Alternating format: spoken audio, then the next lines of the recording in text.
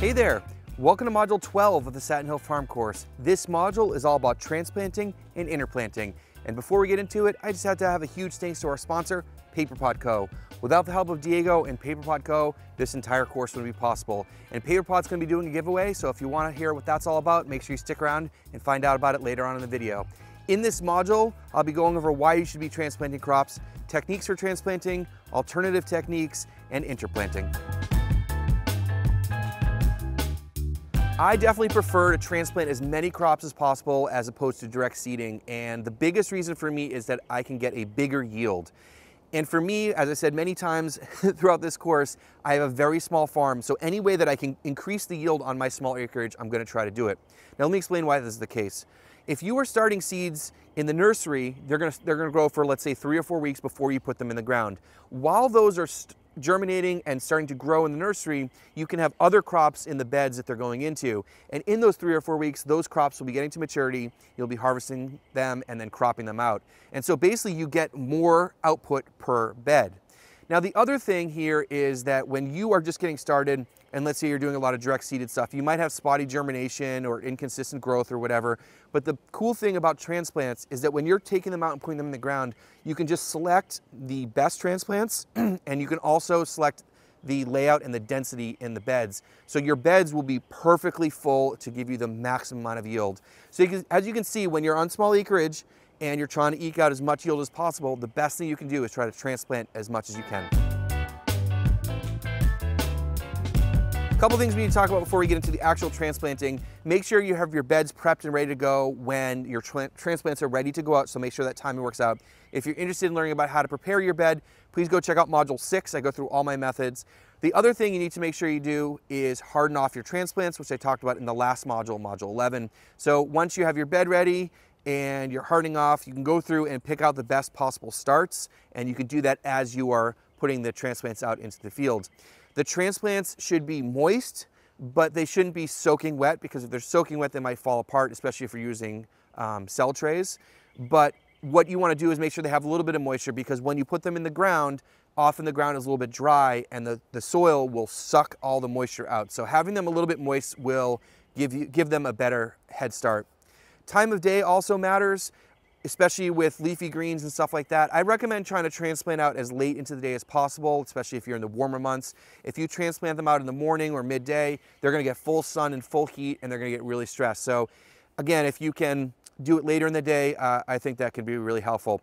So those are the main tips to think about. Now let's get into tools and techniques. I strongly recommend that you figure out a system to get your transplants out in an orderly and repeatable way. And there's a couple reasons for this. One is, if you are measuring out your transplants in terms of your spacing, what it'll allow you to do is dial in your spacing and make sure you're maximizing your yield. So if you pick a spacing and you notice it's too far apart or too close together, you can then make changes on future transplants and make sure you're maximizing yield in the space. The other thing I really try to tell people is to focus on straight rows and making sure you're planting as straight as possible. And the reason for this is that it's much easier to cultivate. So when you come through with a collinear hoe or a wire weeder, which we'll talk about in a later module, if you have nice straight rows, it makes cultivation super, super easy. It also looks awesome. But all right, so the first method that I used to do transplants in my farm was using something like this. This is just a measuring tape, and these work great. The only thing is, what I realized was after I went to Raleigh City Farm, this didn't work as well because it was a lot more confusing to explain the system to people. But you just put this down here and you pull it all the way down to the end, and then you can use the tape measure to figure out the spacing and just go. So if you're doing every 6 inches, every 8 inches, you can just transplant away. Now, some people, when they get started, have trouble visualizing the lines of the transplant. So some people take a rake with a couple pieces of pipe on it and drag it through there, like with 3 or 4. After you do it a few times, you can definitely do that without it. You'll get used to planting in straight lines. The other thing that really helps too, which I talked about in the bed prep section, is to use string lines. So I always have string lines on here when I'm preparing the bed. I leave them on until I finish my either direct seeding or transplanting, because it allows me to plant really straight, like I was talking about. So the tape measure is great. It's cheap, easy to get going.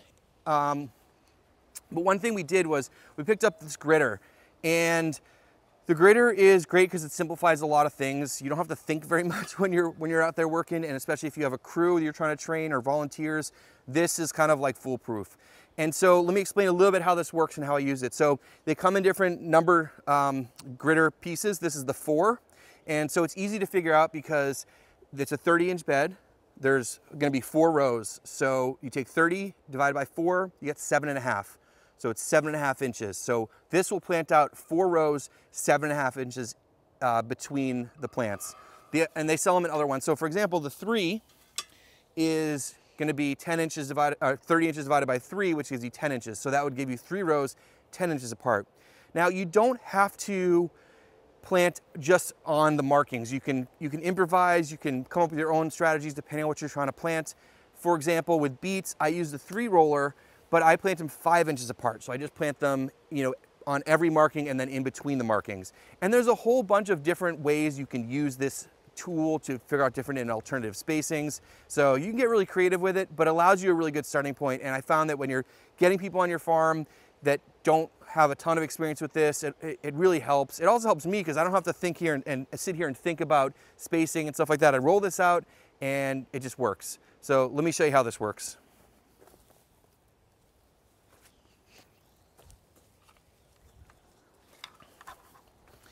So you can push it or pull it. I tend to push it. So I'm just gonna put this here, and of course, like I was saying before, with the string lines, it really does help. I just roll this out.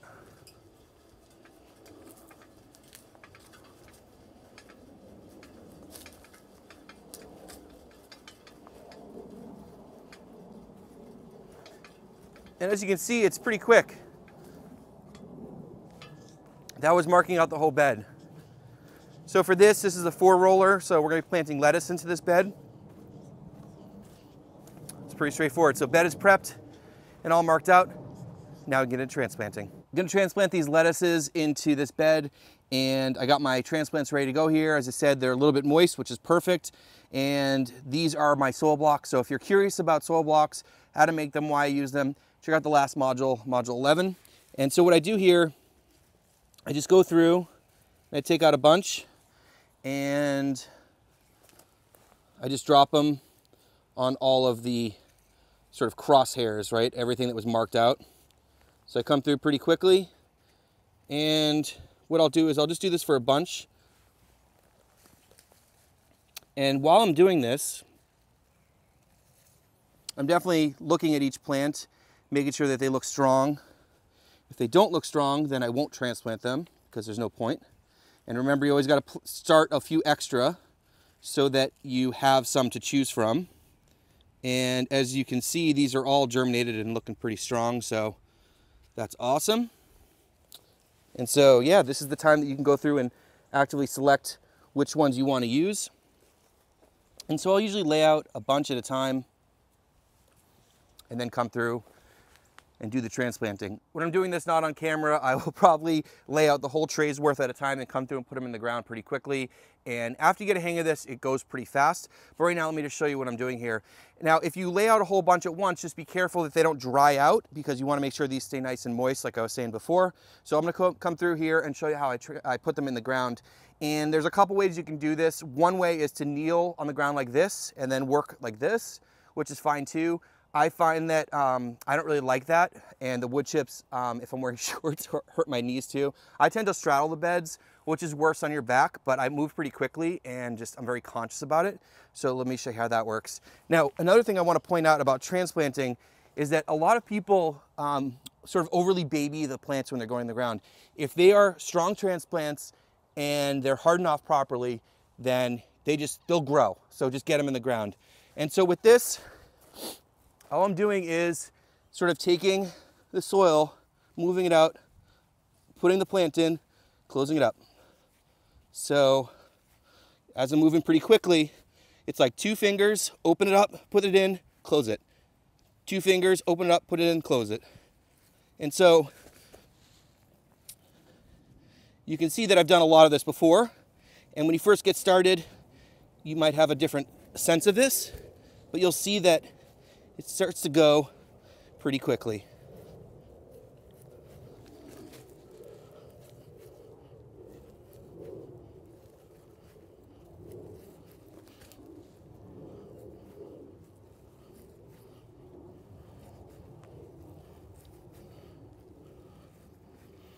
Got all these transplants in and it looks awesome. Like I said, nice and straight, great for cultivating and also running drip lines. And so if you watch the last module about nursery management and seed starting, I talked about how you have to then dial in, how many soil blocks you make for each bed of transplant. So this is what I have left over from 3 trays, which is perfect. I'll often throw this back in the nursery. If any of these don't make it, I can come in and fill in some holes. And the other thing you could do is, which I'll talk about later, is fill in holes in other beds that might have other crops in them. So now that these are all done, I really want to make sure that I get them watered in right away. Now that I got that bed all transplanted and watered in, I want to talk a little bit more about spacing because I did talk very briefly about it. So this, I ran the 3x gritter over this bed because I'm going to transplant beets into here. And the 3x gritter, remember, it's a 30 inches divided by 3, which gives you a 10-inch spacing in between plants. And so for me, what I will do is for beets, I want them 3 rows at 5 inches. So I'll plant them at the crosshairs, but also in between the crosshairs. So I'll go through like this. And that'll give me 3 rows at 5 inches. Now, I would do the same thing if I was doing green onions. I haven't grown them lately, but I would do the same thing for green onions. If I was doing, let's say, kale, for example, I like those 3 rows. It's a little tight at 10 inches, so what I like to do is I just offset them. And the way you do that is I would plant 2 at the ends, and then the row in the middle, I'll offset it by putting it in the middle. So again, at the crosshairs, in the middle. And so that allows the plants a little bit more room when you offset them. So as you can see, there's a lot of different options here. You can get these different grids and then figure out how to work for your systems. And once you practice a few times and see what spacings you like, then you can repeat it and get really big yields. As you can see, transplanting is pretty straightforward. The biggest thing is making sure that you have really strong transplants going out into the field, you get your timing right. And then once you have all that sorted out, you can start dialing in your spacings and really increase your yields. A couple more things I want to talk about in terms of transplanting. First of which, let's talk about the paper pot transplanter, not just because the course is sponsored by Paper Pot, but I think it has been an instrumental tool for a lot of market gardeners and farmers. I personally haven't used it on my farm here. I don't think it works in my context just because of the tight tunnels and stuff like that. But I know a lot of farmers that have really implemented it into their systems, and it's been the term game changer, but I know that gets overused a lot, but absolute game changer. I know people have designed their farms sort of around the paper pot system, and it's allowing them to get transplants out in the field super fast, especially when you have a short season and you have a lot of transplanting to do early in the season. It can be super helpful. I really recommend you go check out Paper Pot Co. for the paper pot transplanter, but also if you have questions or want more information, it's something that can work for a lot of people. I just haven't personally used it, so I can't speak on experience, but I know plenty of farmers that have. In addition to that, there's some other things you might want to think about with transplanting. One is shade cloth. So what some people will do, especially in the warmer months, is when they're transplanting leafy greens like lettuce and stuff out in the field, they'll put shade cloth over beds for the first week or so to ease that transition because the sunlight can be super, super harsh. So that might be something you want to consider. I know a lot of people had great success with that, especially in the South, trying to get stuff established. The first few days or even the first day is the most crucial for the transplants. You want to make sure they're super happy. And what I mentioned before about trying to transplant late in the day and also watering them in is super important. Another thing is using landscape fabric with holes in it. And so I mentioned this in an earlier module about using that to help occultate or just, kill things that are growing underneath and at the same time transplant in. But if you have landscape fabric with holes at designated spacings for certain crops, you can lay that out and then transplant right into it. You don't have to measure anything. I've also heard that landscape fabric can actually help keep the soil cooler. Even though it's black, it actually reduces the soil temperature. So I didn't get to experiment with that. I was going to this summer, but as I said, I'm not going to be growing in the summer here. But those are some other options and things to think about with transplanting. Let me jump in real quick and take a minute to talk about our sponsor, Paper Pot Co. As I mentioned at the beginning of this module, this entire course is sponsored by Paper Pot Co. I'm amazed at the continued support and generosity of Diego and Paper Pot Co. to the farming community. In addition to making this course possible, which I honestly wouldn't be able to do and give away for free without their support, they're going to be doing a giveaway of several Jang seeders. That's right, several Jang seeders. And I'll be talking about seeding and all that stuff in the next module. So if you're interested in having a chance to get one of these seeders, there'll be a link down in the description below for you to check out. Also, head over to Paper Pot Co. to check out the tools, equipment, and supplies they have for sale. They're a great place to buy things from. In addition to all this, Diego's an awesome podcaster and YouTuber, so check out his podcasts, Farm Small, Farm Smart, and Carrot Cash Flow.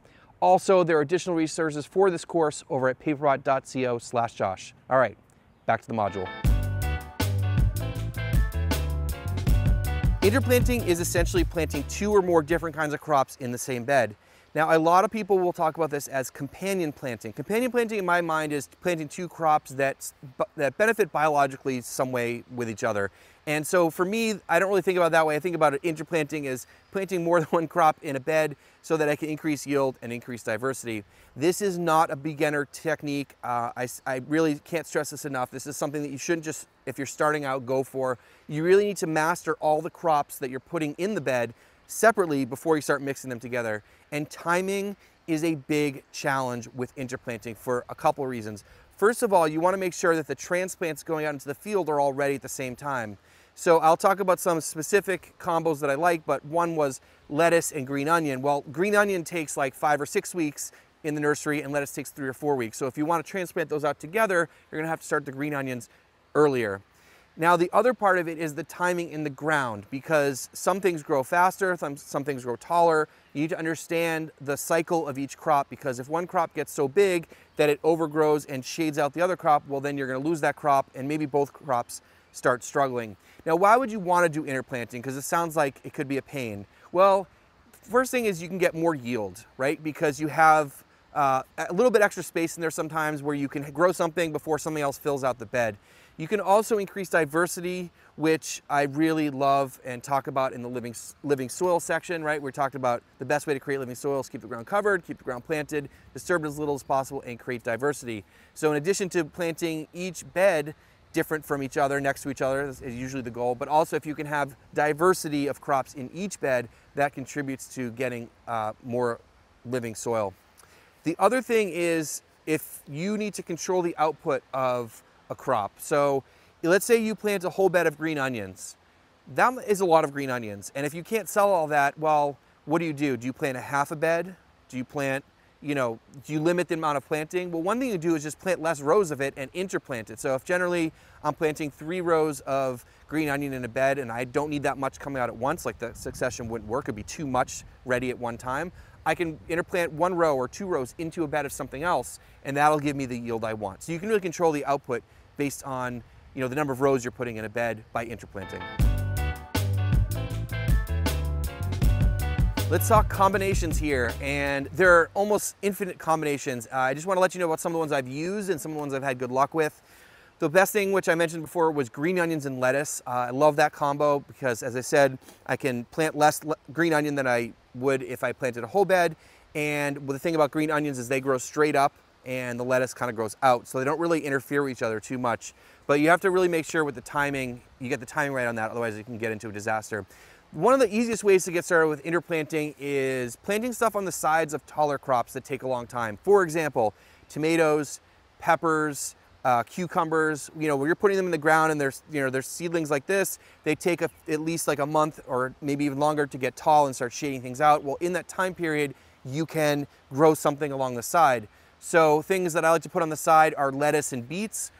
Peppers and beets worked really well. I did cucumbers and lettuce. I think any of those combinations of tomatoes, peppers, cucumbers with lettuce or beet work really well.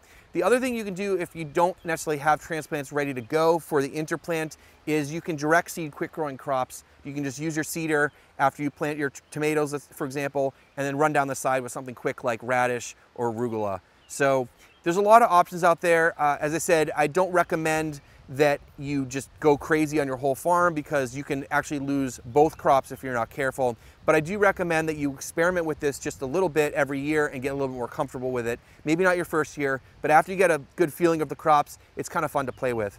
Also, like I mentioned earlier, if you have extra transplants like lettuce, if you have spotty germination, like let's say you planted carrots and you didn't have good germination, you can go through and fill in empty spaces with lettuce heads and you harvest those out. It kind of looks funky, but again, it's space that's not have anything growing in it. You might as well get some yield out of it. So there's a lot of ways that you can implement interplanting in your farm.